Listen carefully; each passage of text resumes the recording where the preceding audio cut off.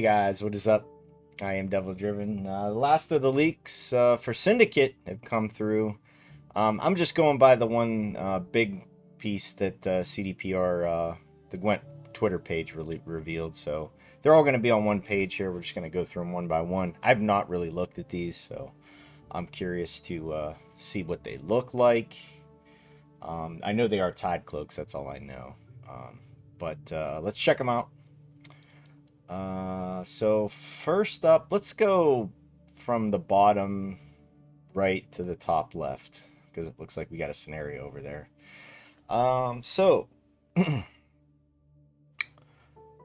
Treasure Huntress, Human Pirate, Tide Cloak, 4 for 5, Profit 3. Okay, so it's getting 7, possibly. Horde 7, Fee. Infuse an allied unit with add at the end of your turn, gain a coin. So everything can turn into a the 4 provision what's his name? Tax collector. So you can have multiple tax collectors. You're gonna have some shenanigans with the townsfolk, right? You could do a lot of crazy shit with them then. You get a bunch of them going. 4 for 5.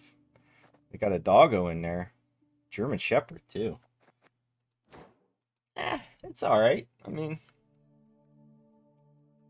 it's gonna synergize more than likely with the scenario. All right. So let's go with the next one here. Pearl Diver, Human Pirate, Tide Cloak. So they're all getting the same tags. 4 for 4. Timer 3, gain 6 coins. So, I mean, this is nice on, it's a nice carryover play, I guess. If you're not going to win the round, you can drop this. If it lives 3 turns, you get 6 coins out of it. So you can pull out your boat. Once again, it's going to have synergy with, coin generation things when coins are gained. So Bensi, if you can get that down, let it count, then it would actually play for like 10 points. Saul is a Tide Cloak. He's not a pirate, but he is a Tide Cloak. I'm wondering if this, I know they already changed it once, but I'm wondering if they maybe change it again, this double combo here for the Hitfer and Aledia. I butchered that, I'm sure. I don't know. It might be too slow, especially with the shit that's going on with Skellige.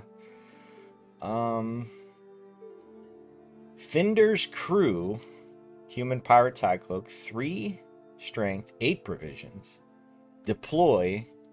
Spawn 3 base copies of self on this row.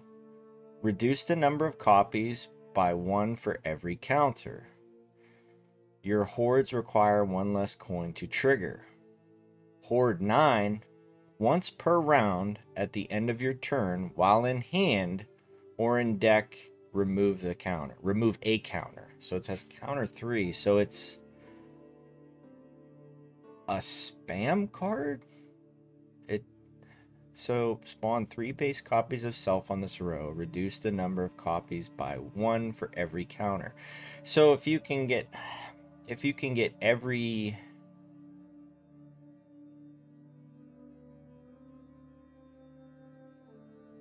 Horde 9. So once it's in hand or in deck, if you get Horde 9,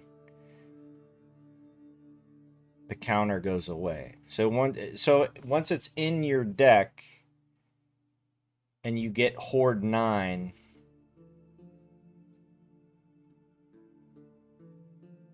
once per round at the end of your turn, while in hand or in deck, remove a counter. So you want to try to hit your max coins. So it's asking you to max out Saul, but it doesn't jump out of the deck.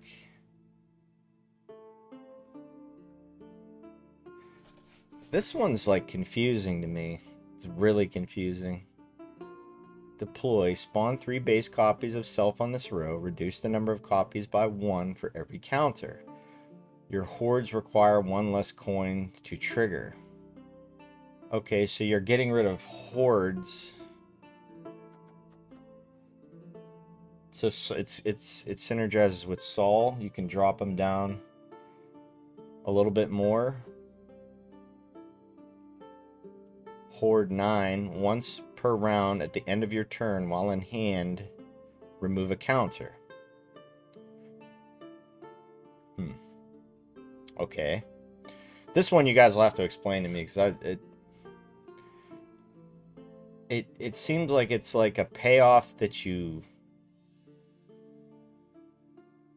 don't want. I mean, it gives you less for your hordes, but I mean, like, how many hordes are there? You got sewer raiders. I guess the fences. No, that's tribute.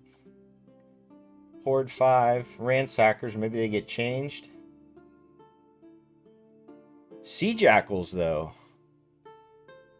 You're getting at the 5's pretty good. You could spend 3 times, so you're gonna you actually might want to use the leader for thing. I imagine you would. I mean, they're tide cloaks. You could actually proc the scenario, it looks like, in one go with the leader, unless they change it, because you could spawn 2 of them. It says progress. Whenever you play a tide cloak, prologue, spawn Gudrun Bjordason on this row. I destroyed that one as well. Chapter 8, Horde 8. At the end of your turn, gain enough coins to fill your pouch.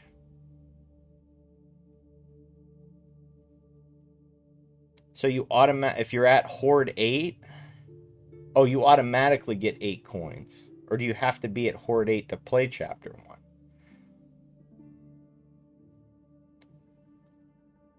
I guess so. If that's the case, you would use Jackpot. But why would you use Jackpot? I guess you could play the coins, but that's kind of like, I guess you get to play your leader twice, if that makes sense.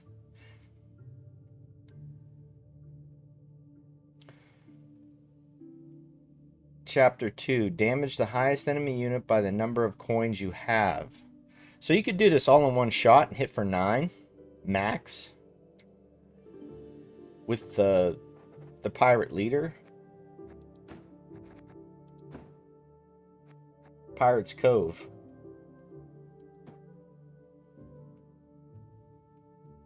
It's 2 spenders. But I think it seems like you want to use Pirate's Cove, but it depends on what this 8 Horge thing is.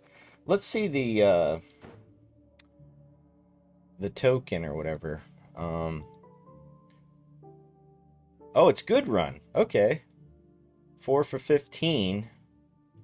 You spawn this. Horde 7, Fee 3. Infuse an enemy with whenever your opponent gains coins. Damage self by 1. Excuse me? Horde 7, Fee 3. Infuse an enemy with whenever your opponent gains coins. Ah, you're putting it on the unit. Whenever your opponent gains 1 gain. Okay, so you could do this Fee 3. So you play it, and then you could put this on something twice to damage it every time you get coins. Yeah, there's definitely going to be some townfolk synergy that's going to be pretty hilarious. I don't know, it seems pretty hilarious. Also, too, the girl that's on The Boys, Queen Meve, she could probably play Good Run. I mean, that's a spitting image of her just now that I'm looking at it. Let me know what you guys think. It seems like it's going to be really, really complex. So if you're into that, you're going to have a lot of fun with it, it seems like. Thank you guys so much for the reveals videos.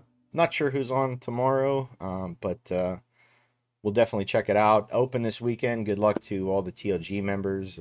Podgeable, Kuhner. Who else? There was I always forget his name.